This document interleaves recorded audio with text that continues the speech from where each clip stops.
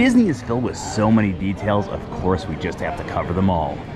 Disney Details, episode 102, Mortimer? Anywhere you go around Walt Disney World, you're sure to find Mickey Mouse at some point during your day, whether it's on top of a globe or over here above a window display, and maybe even a shop that's called Mickey's of Hollywood, named after him.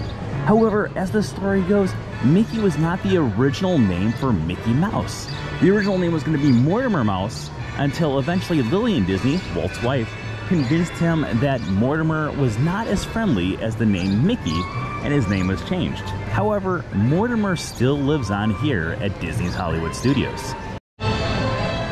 For guests who want their Starbucks fix here at Disney's Hollywood Studios, they can stop right here at the Trolley Car Cafe.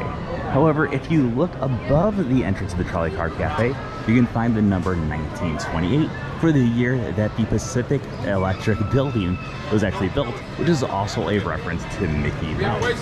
However, if you go across the way, you can find another reference to 1928 on the ground that actually ties us into Mortimer Mouse.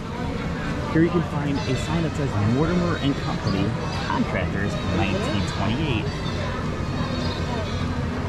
Just showcasing that Mortimer still lives on here today. Thank you for joining us for today's episode of Disney Details. If you're not already subscribed, make sure you subscribe, and we'll see you tomorrow.